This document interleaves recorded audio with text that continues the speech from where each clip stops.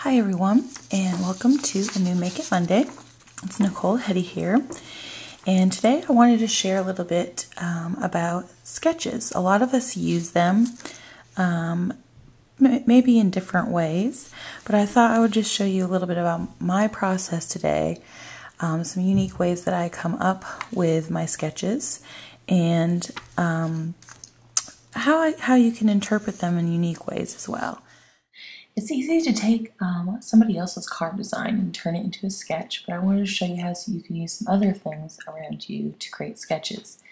Today I took a piece of graphic design that I found online, and I interpret that into this sketch right here, which shows some paper being folded back in place of the way they had the colors merging and opening on the graphic design piece.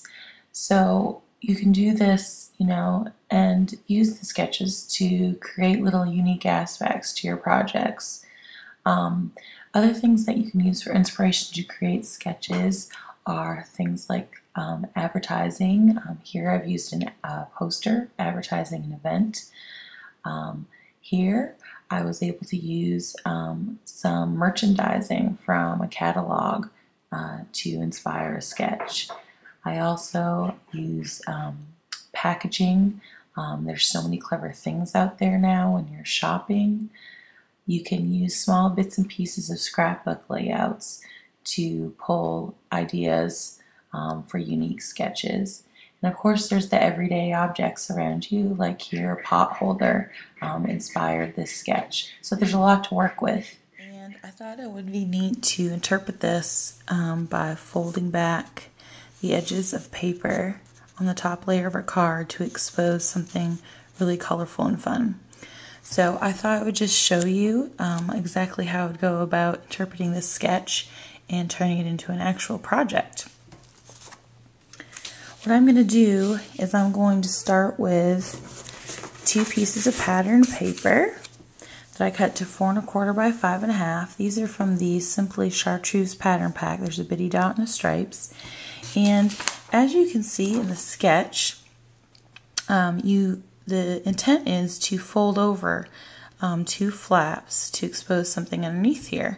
And I thought it would be interesting if these fold overs right there actually exposed an additional pattern. So what I'm going to do is essentially create a double-sided pattern paper. I'm going to do this by adhering these 2 pieces together just with regular tape adhesive. And I'm literally just going to adhere them back to back like this. And so what you end up with is stripes on one side and polka dots on the other. The next thing I'm going to do is I'm going to use a template that I made. I kind of fiddled around with exactly how I wanted the folds on here. I've provided this on my blog for you to download.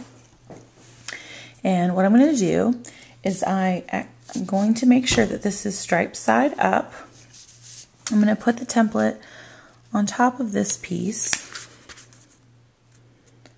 Line it up. The template's 4 1/4 by 5 1/2, so it's a perfect fit. And I'm just going to take a bone folder and use the guides of the template to score my 2 fold lines.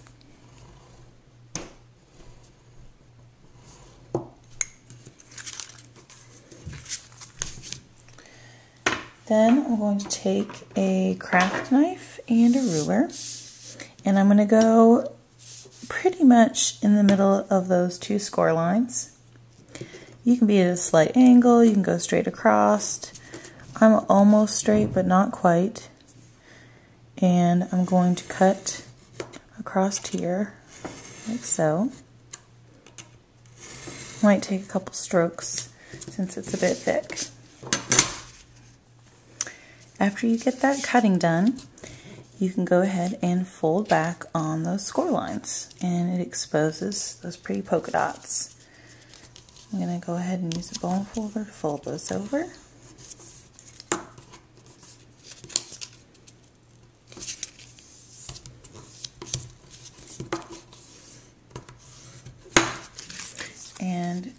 There you have the folded over flaps that are kind of demonstrated in the sketch. So now what I'm going to do is create a pretty background piece to be exposed behind the opening. Now I'm using crisp white cardstock to create the underlayer. And just to save myself some work, I used that same template from earlier and used a pencil to draw what exactly would be exposed. And then all you have to worry about is filling in this little triangle rather than the whole sheet. It saves a bit of time and effort and makes the project a little bit faster. I've got, I'm using Friends Till the End today. And I'm using the Palette Noir ink because I am going to be using Copic markers. And I'm just going to fill in the little triangle area that I outlined with pencil. I'm going to add a couple of these flowers.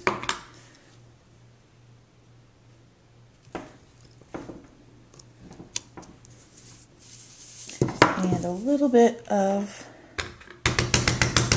one of the leaves.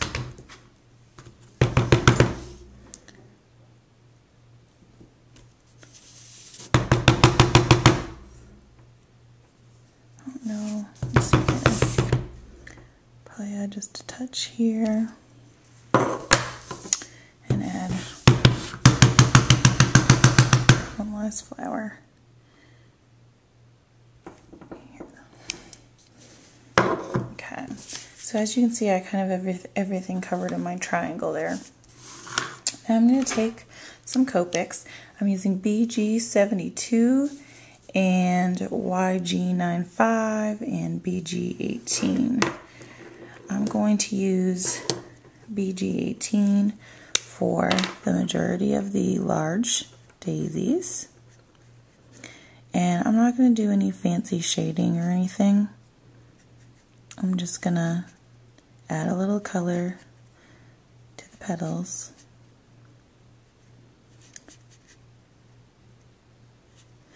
And remember, you only have to do what's exposed by within the boundaries of that triangle. So you definitely do not need to color more than you have to.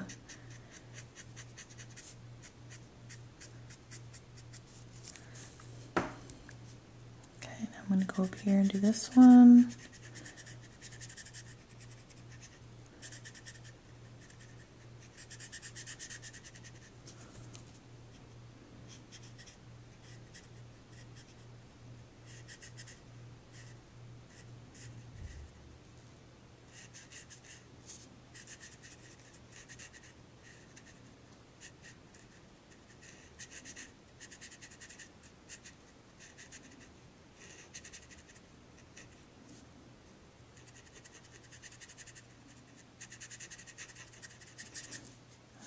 Okay, then I only have one more left.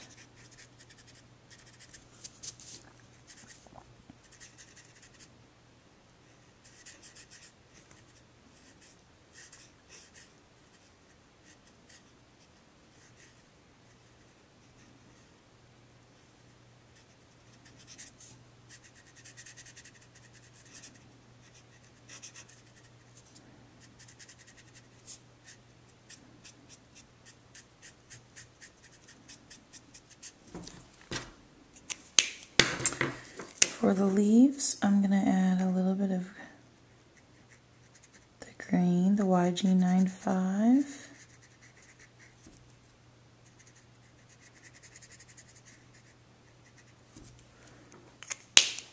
And I'm going to add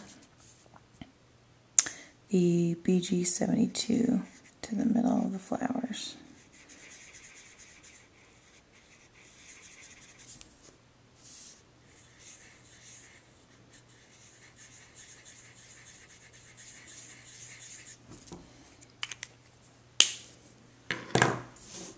Okay, so I have all of that coloring done, and actually as I'm looking at this, I think I'm going to add a little bit of my T1. Back here with my T1 marker. And I'm just going to add a bit of an outline around the edges of the flowers. And again, I'm only worrying about what's in that little triangle that I marked off. There's no need to put all that effort into coloring and shading things that aren't going to show in the end. Okay, so we have that, and as you can see, this is going to go over that just like so. And I actually see I didn't quite color enough up there. Okay, so what I'm going to do now is adhere this on top of the pattern I just created with the flowers like this. And I'm also going to adhere down the tabs that we created with the pattern paper. Now if you look back at the sketch here, it shows that the sentiment goes right there. So I decided to put together some of the sentiments that are in Friends Till the End on separate little strips of paper. These are about 1/2 inch. I've got 2 smaller phrases that I'm going to stamp in ripe avocado. The first of which is "You're true," and the second one is "Genuine." And lastly here, I'm going to go in with "Ocean Tides," and I'm going to stamp the word "friend."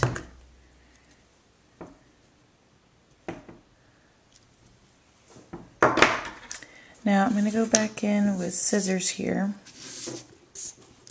and I'm just going to, by hand, trim these strips.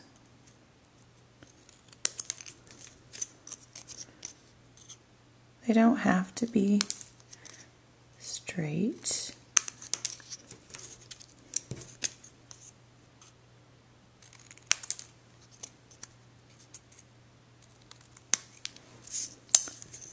And then I've got my 3 portions of the phrase. Now, referring back to the Make It Monday video did on using colors and the rule of 3, I chose to make sure that this sentiment was going to be 3 lines long so that I'm following along with that rule of 3.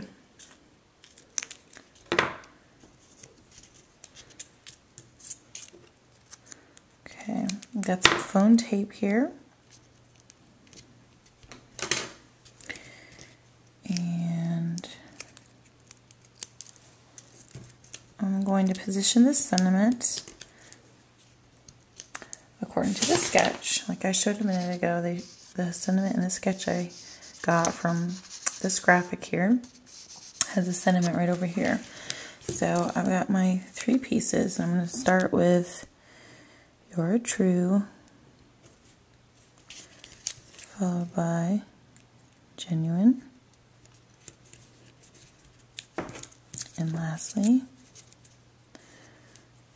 "Friend."